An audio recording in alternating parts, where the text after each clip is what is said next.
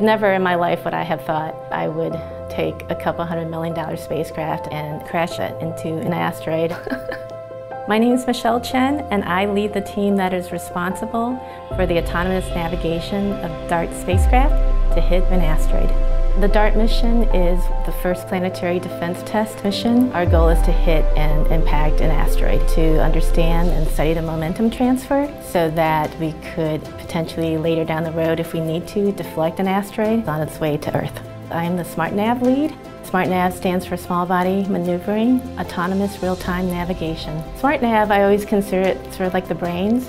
And so the camera, Draco, is essentially the eyes. The algorithm has to identify and hit the target in the field of view of the camera. We're flying at over 6 kilometers a second. It essentially occupies a pixel up until possibly 30 minutes prior to impact. And then that's where everything gets really exciting. And so you could just imagine if it was a human being joysticking this. Because we don't know for sure what the asteroids look like, our simulation gives us the capability to use different asteroid shapes and asteroid objects to see that our SmartNav algorithm performs against all these unknowns. We're super excited and nervous as well. I love pushing the boundaries, and I love the application of math into real-world problems, and then seeing it actually doing its thing. To me, there's nothing cooler than that.